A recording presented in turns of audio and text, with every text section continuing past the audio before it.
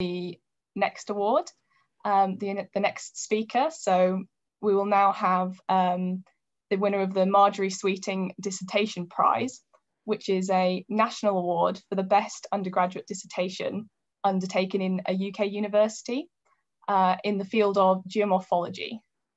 And the nomination deadline for this is September the 30th. So I believe that if you would like to nominate someone, you're still able to do that for this year.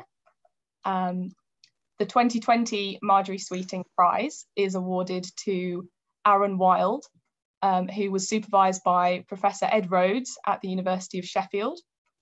Aaron's undergraduate dissertation was titled "The Hypsometry of Glaciated Mountain Ranges with Varying Uplift and Erosion Rates and its Influence on Their Geomorphic Evolution."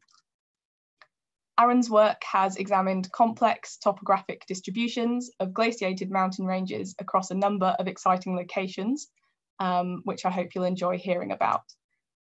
The panel felt that Aaron's work was to be highly commended for its very high quality, as well as an impressive degree of insight into the geomorphic expression of complex glacial processes. I think that's praise that any of us would like to receive. And you can hear a podcast by Aaron and based on his work made by the Royal Geographical Society, and I'll put a link to that in the chat. Aaron is planning and hoping to carry on doing glacial research as a PhD student in the near future. So what better advert for his work than giving this talk and receiving this prize for his dissertation. So I'll pass.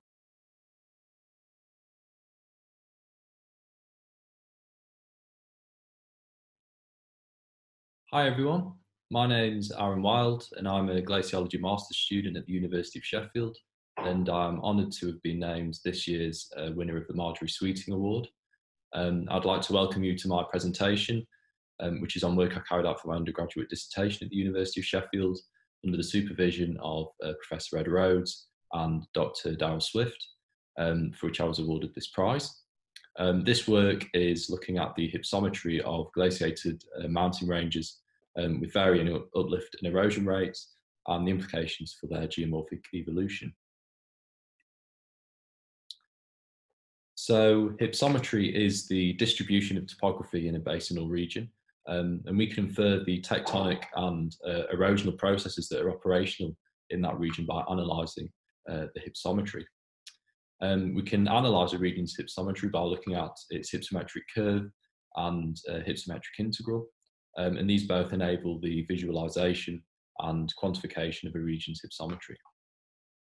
So the hypsometric curve relates proportional surface area to elevation, and that is such as the ones in figure 1, which are on screen here, and they are idealised hypsometric curves of the same region. So we can display these curves in two different ways. The first is non-cumulative, which is shown in panel A, and that shows the absolute proportional surface area that lies within a certain elevation bin. And the second is cumulatively, which is shown in panel B, and this essentially accumulates the proportional surface area within a region. Finally, the hypsometric integral is the area that lies beneath the hypsometric curve, and you can see it's shaded in grey and labelled in figure 1, and that represents the relative total surface area above the base level of a drainage basin, and it's a value from 0 to 1, that's unscaled, and theoretically the higher the hypsometric integral, the less erosion that is believed to have occurred in that region, and we can calculate this value using the equation at the bottom of the slide here. So how does the glacial buzzsaw influence hypsometry? So the glacial buzzsaw is an erosional mechanism in which the elevation of the equilibrium line altitude has a significant influence over the long-term hypsometry of the mountain range. Egholm et al. In 2009 established that the majority of global maximum elevations were generally no higher than 1,500 metres above their ELA, and the hypsometric maxima are typically below that ELA. And both of these indications both of these are indications that glacial buzzsaw is operational in that region. And we can see this relationship nicely in figure 2, which is taken from the Egholm paper.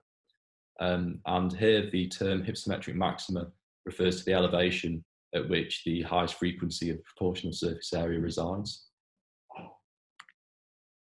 So cumulative hypsometric curves have been used as a method for inferring the stage of geomorphic evolution of a region. And Marjorie in 1993 applied the transitions in the cumulative hypsometric curve through the stages of landscape evolution according to Hack's scheme of 1976. And that's from the developing stage all the way to the declining stage. And panels A and B show that as a valley is eroded, its cumulative hypsometric curve becomes progressively concave before it reaches a critical level of concavity in which it cannot become any further concave as the basin has reached its base level. So the aims of this piece of work were to investigate the degree to which hypsometric analyses of 3 glaciated mountain ranges in different stages of tectonic and geomorphic evolution match the theoretical frameworks proposed by Strahler and Marjorie, and then looking at how erosion, uplift, and the position of the modern ELA control the hypsometric distributions in each case. And in order to meet these aims, we hypothesized a series of expectations for each study area, which were based on the theoretical assumptions of hypsometry and geomorphic evolution, in which we expected there to be a clear difference in the mountain range hypsometry, hypsometric integrals, and stage of geomorphic evolution for the 3 study areas, in which each site was characterized as either having an erosion rate that is greater than the uplift rate, or an erosion rate approximately equal to the uplift rate, or an erosion rate that is less than the uplift rate. So after trawling through the literature, 3 study areas were chosen based on their erosion rates with respect to their uplift rates, of which we did use the measured rate from already published work, which you'll see cited on the following couple of slides. And it's important to note that all 3 study areas were split into 8 approximately equal sub-areas to allow for hypsometric comparisons within each of the study areas. So the first study area is the Iraqi Mount Cook Range, which is in the midwest part of the South Island of New Zealand, among the central section of the Southern Alps. And this is a region where erosion is greater than uplift, with erosion rates between 5 and 7 millimeters per year, and uplift rates between 1 and 2.5 millimeters per year. And you can see the hillshade diagram on the right shows the 8 sub-areas for the Iraqi Mount Cook Range. The lower elevations are in green and the higher elevations are in red there. And the second study area is the Khumbu Range, and that is in the eastern section of the central Greater Himalaya, which crosses the border of Tibet and Nepal. And this is a region where the erosion rate is approximately equal to the uplift rate.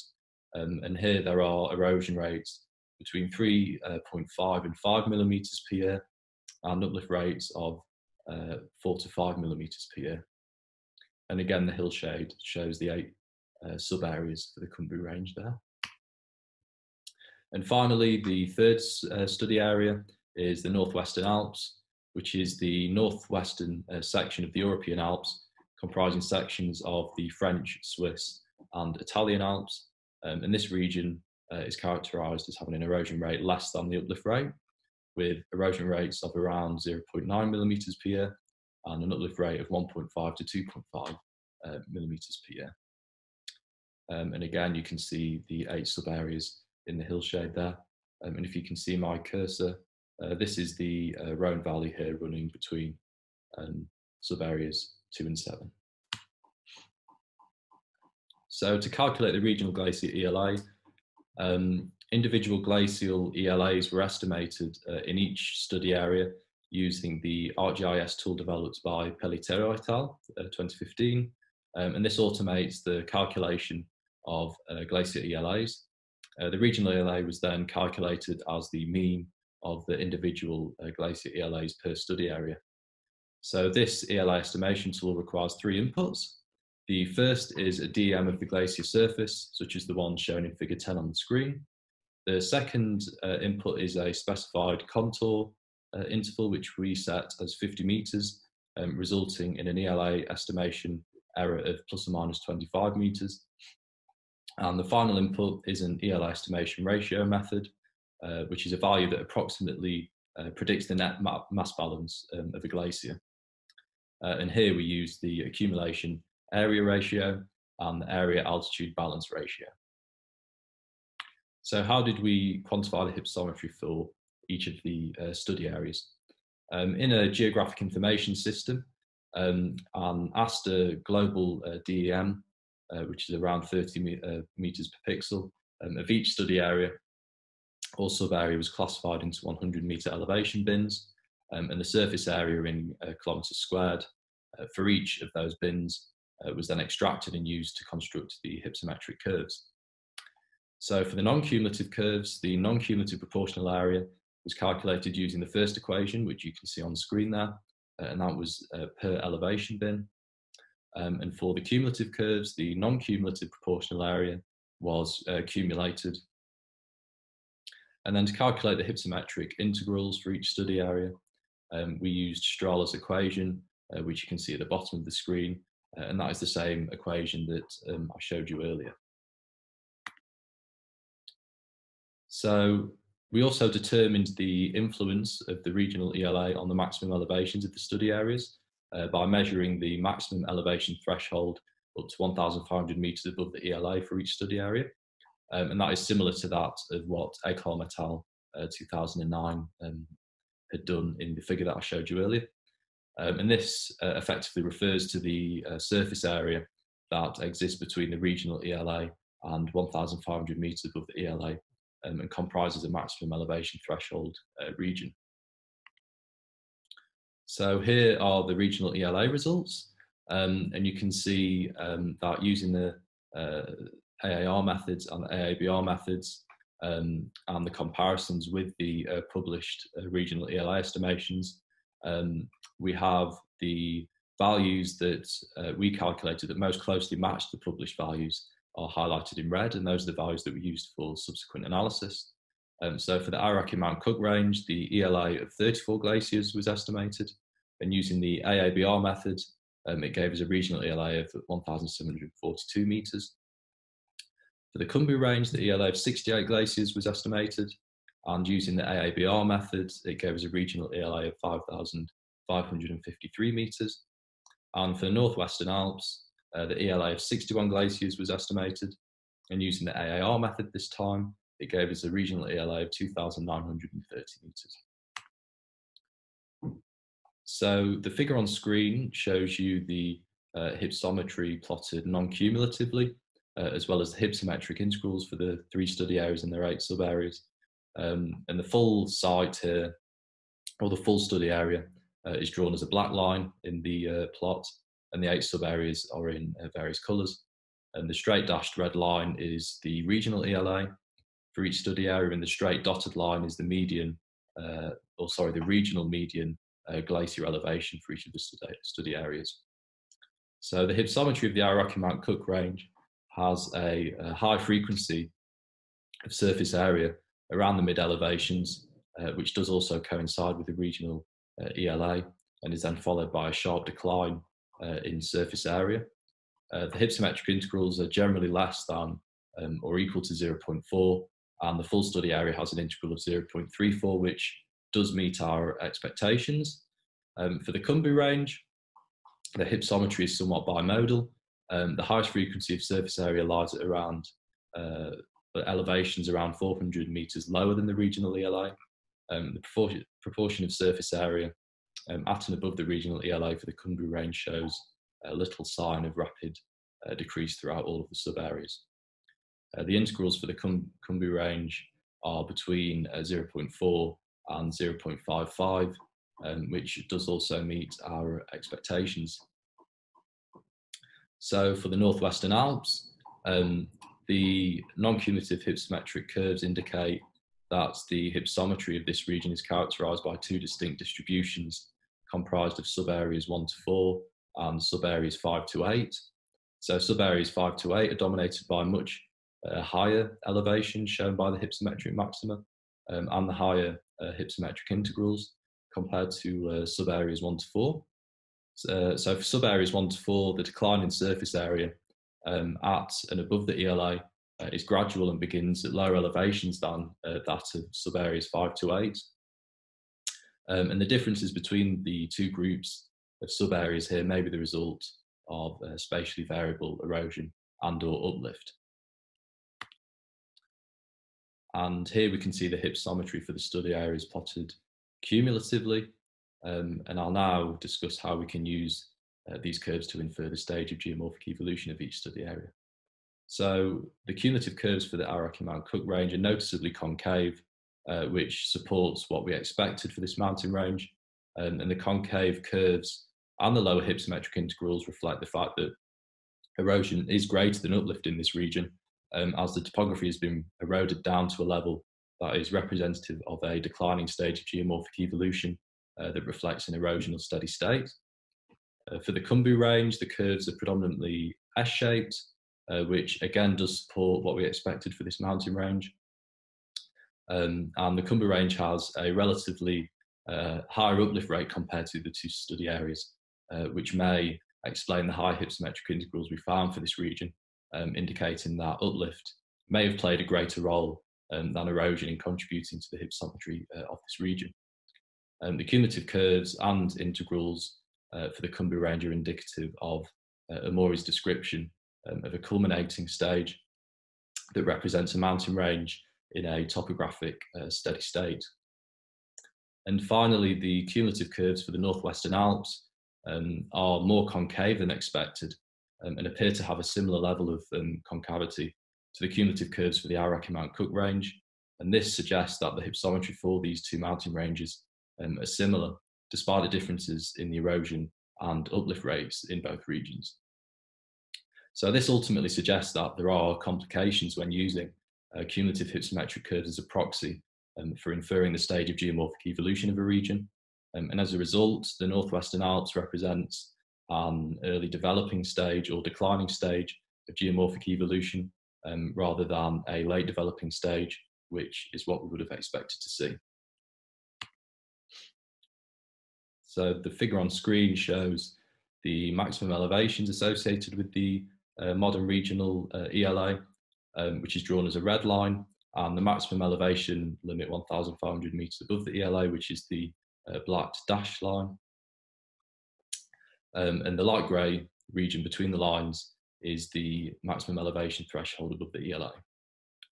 So the results suggest that the Aoraki Mount Cook range and the Northwestern Alps show evidence that the glacial buzzsaw is active in at least 6 out of the 8 sub-areas and does limit topographic growth as the maximum elevations lie within the elevation threshold above the ELA.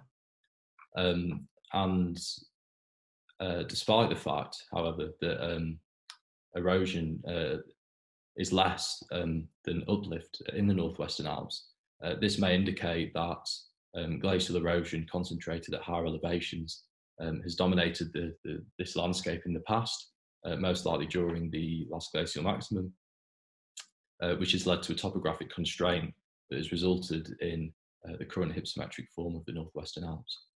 And then finally, for the Khumbu range, we see only one of the 8 sub-areas lying within the maximum elevation threshold up to 1,500 meters above the ELA, which suggests that either there's a lack of evidence suggesting the glacial buzzsaw is operational in this region, or it could be that the topographic threshold limit is larger here. And the topographic steady state of the Khumbu range may explain this, in that neither erosion nor uplift are placing a considerable constraint on topographic growth or decline, resulting in the ineffective establishment of glacial buzzsaw denudation. So to summarise, we found that the hypsometry for the Aoraki Mount Cook range and the Northwestern Alps is similar, despite the differences in erosion and uplift in the regions, and both regions also show evidence that the glacial buzzsaw is active in 6 out of 8 of the sub-areas and does limit topographic growth. In the Northwestern Alps, differences between the hypsometries of the sub-areas 1 to 4 and 5 to 8 may indicate spatially variable uplift or erosion. The hypsometry of the Khumbu range indicates that erosion can effectively maintain pace with uplift, whilst not placing a limit on the maximum elevations in that region. And uplift is found to play a greater role than erosion in contributing to mountain range hypsometry, particularly at the lower elevations, and is substantiated by regions that have high uplift rates greater than around 4 millimeters per year, such as the Khumbu range, which causes a differing erosional response. And finally, we suggest that there are complications that exist when using cumulative hypsometric curves as a proxy for inferring the stage of geomorphic evolution for a region, as we found that 2 regions characterized by differing rates of erosion and uplift display similar hypsometries as shown by their cumulative hypsometric curves, which does not support the theoretical expectations. So I'd like to thank you very much for listening, and I hope you enjoy the rest of the talks and networking sessions taking place today. And I'd now like to invite you to ask any questions. Thank you.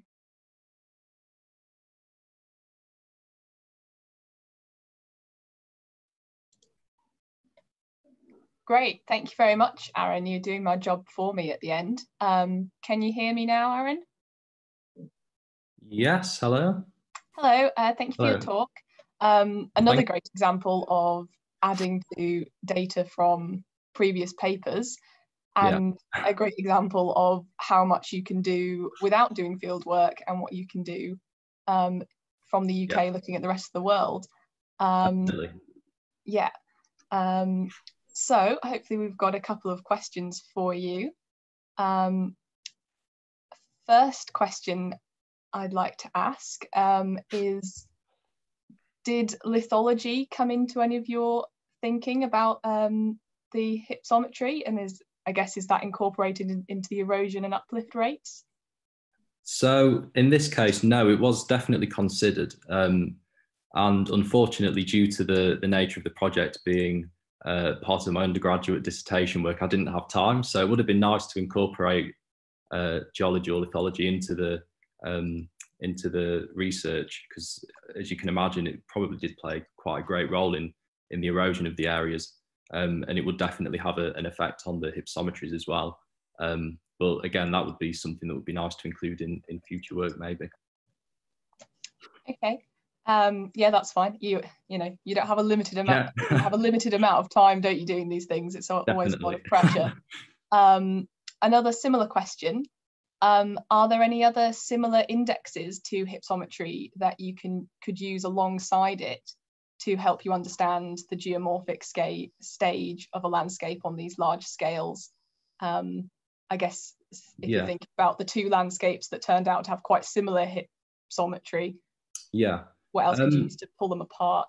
So there are a couple of sort of hypsometric analysis methods that I did start to use in this project, but I didn't have time to present them in this talk. But using those hypsometric curves that I presented to, you can assess the skewness and kurtosis of the non-cumulative distributions. And in doing that, you are effectively assessing the amount of headward erosion that might have occurred in that region. And again, that's just a nice way to quantify such a broad scale process like erosion in this case. It's nice to quantify that into a value that you can analyze far more easily and conceptualize into how that may play a role in influencing the hypsometry of the region. Great, thank you. I have another question. So you were supervised by Professor Ed Rhodes. How did you get away with doing a dissertation that wasn't about luminescence dating? Quite an impressive feat. Discussions did crop up where luminescence may have come into the project, but I think with Ed, he was just very interested to supervise a project that he'd never really been able to supervise before. So it was definitely nice to do the work with him, and he was very excited about it. as well as Daryl. So that definitely played into enjoying the project. Yeah, it's definitely mentioned. Yeah. Another quick point that you could maybe expand on. I maybe don't know how to ask this properly because it's definitely not my area of expertise, but could you talk any more about the relationship between ELAs and hypsometry? Does that make sense? Yeah, so it's generally thought that the ELA, so whether that's in a basin or in a region, coincides with the area, or sorry, the elevation at which the highest proportion or highest frequency of surface area exists in a region. And that's mostly because glacial landforms, which are produced obviously by glacial erosion, you get processes like abrasion and glacial excavation, removing such vast quantities of surface area at the higher elevations above the ELA that you tend to see that the high proportion of surface area residing either at or just around 200 meters below the glacial ELA, which is the point at which erosion is believed to be maximum, or at its highest, sorry. And that's going back to the paper that Egholm et al. Did in 2009. And that really provides a nice summary of the relationship between ELA and hypsometry. So if you're interested, I'd definitely recommend reading that paper.